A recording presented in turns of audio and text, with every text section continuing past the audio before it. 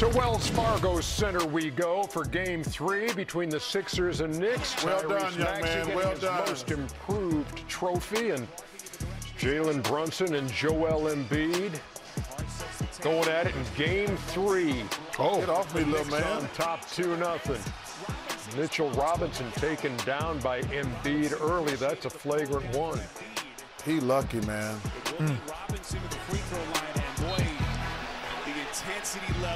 And Dante having words with Embiid. This was an intense night in Philly and Maxey. Hey, Ernie, when you're down 3-2 zip at home, it's very intense. No doubt. 29-27 Knicks after one. Jalen Brunson, best game of the series. He's definitely looking for his tonight. 39 and 13 on 13 of 27 shooting, and he knocks down a three. Got to hit that wide open shot, Ernie. Meantime, Embiid going to be called for his third foul in the first half. Flopping. Right there. You're flopping? Look, he's still moving. Yeah, because the dude ran over. People moving backwards. You're already falling back. Embiid stays in with the 3 fouls. Tell him to Goes flop to on work. this. Tell him to flop on that, Embiid. Oh. Game tied at 49. Watch Dante DiVincenzo from Josh Hart. Go get that, big man. Don't you jump. That was a real cut, great pass, great finish. Really. 58-55 Knicks at the break. Mitchell Robinson re-injured that left ankle, the one that had been surgically repaired. He would not play in the second half. This game was tied at 66.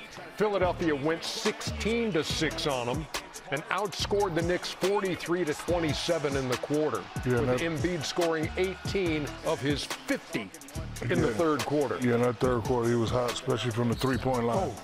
Brunson, somehow. Some way. OG. Brunson to OGA. And it's an 8-point game with under 5 minutes to play. The pass. Oh, give me that. Hartenstein denied by Nick Batum. Great That's block. a good block right there. Oh, that's a foul. After the fact, he don't have the ball. Yeah, he don't have He the ball. hit people in the head. He don't have the ball. So Joel Embiid goes for 50, 8 rebounds, 4 assists, went 13 out of 19 from the floor, 5 out of 7 from deep. And that's the first time since Michael Jordan in '93 that somebody's gone for 50 against the Knicks in a playoff game. Stephanie Reddy worked the sidelines. Here she is. Back and forth. This crowd was intense. We saw a career playoff high out of Joel Embiid. How did he do it? He's good at basketball. You know, he's out there fighting his tail off, though, man. He's not 100%, but he's going out there giving us all offensively and defensively, and we appreciate him for that. Joe, I guess the first question is, there's a report out there that you suffered a case of Bell's palsy. What exactly happened, and how are you feeling? I think it started the day or two before the Miami game, and I had, bad migraines, and thought it was nothing. But usually I don't like to check it out, but for some reason I ended up, having to tell, somebody my left side of my face, my mouth, and and my eye. So yeah, it's been tough, but I'm not a quitter. It is unfortunate. Every single year, you start asking yourself questions like, why? Every single year. The one thing I'm not going to do is give up. No matter what happens, got to keep pushing, got to keep fighting, got to keep putting my body on the line. I can't sit back and be like, every single time feel bad about myself, why me? Bell's palsy, a condition that causes sudden weakness in the muscles on one side of the face. Often that weakness is short-term and improves over weeks. The weakness makes half of the face appear to droop. Smiles are one-sided, and the eye on the affected side is often hard to close. So that's what Joel Embiid has been dealing with. And tonight he dealt with the New York Knicks in a big way with 50. He was fabulous tonight. He did everything possible. But I'm looking at these stats sheet. He was great. Got to give him number love and flowers. Oh, man, they're not going to beat the Knicks if they don't get some help. I mean, they only got 2 guys. Listen, the dancing machine Payne came in and gave them a nice little lift. But those other guys got to step up, man, because you can't expect a guy to go out and get 50 every game. But he was fabulous. Oubre did give him 15 yes, tonight. but you know, we got it. Buddy Hield didn't score. Yeah. Nicholas Batum only had 2 points. I mean, 3 points, excuse me. But he's got to get some help, man. But he was fabulous tonight, plain and simple. I said before the game he needed a excellent performance. I asked for 40 and 20 and put up 50 and 8. And so, you know, I think this should be inspiration for the other guys to step up.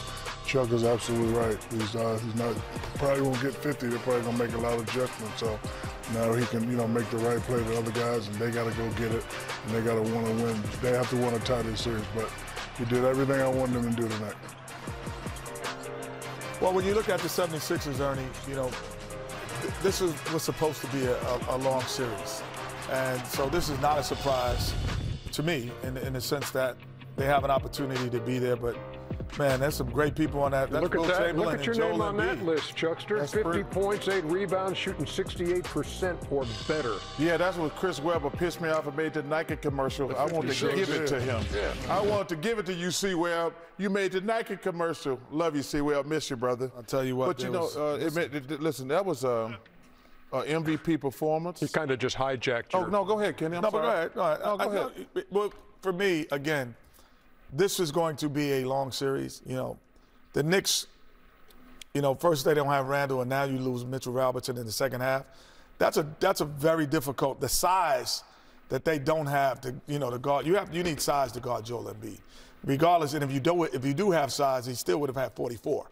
You know what I mean? So he might not have 50, but he had 44. So he's a difficult cover, but without a Julius Randle to, you know, offset it, and then a Mitchell Robinson. Hartenstein isn't playing great, but he got in foul trouble He did, tonight. of course. They He's went gonna to get in foul Precious trouble. Achua But I think after a while. I think that Yeah. Brunson's got to calm down and not shoot the ball as much. I think he's hunting a little bit too much. It says 27 shots, but if you act in free throws, he probably shot 30 to 35 shots. That's too much for a point guard. He's having a terrific year, but he's got to find another way because this team is much better when Hart, DiVincenzo, OG, Precious. He's got to find a way to get those guys involved because when you're a point And guard, Dante only had 5 tonight. yeah, DiVincenzo. but that's up to the point guard because his job is to get the ball to those other guys. 'Cause that's when they're at their best. When Hart and DiVincenzo are playing great. Hart, I mean, I'm not going to take away anything from Bronson, but I think over 30 shots is too much for a point guard, in my opinion. Sunday is Game 4. That'll be on ABC with Philly trying to hold serve at home and tie this thing up at 2 games apiece. I lost again? You were so close. Wait, what happened? You needed 10 from Tobias Harris. Dude, you can't get 10 points? And he gave you 8. Way to Are you go, serious, Chuck. man? 3 and 26. Loser. Come on, man. Loser. You can't. Come on, man. 10 points. 3 and 26. Come on, man. Chuckster's record. 10 points.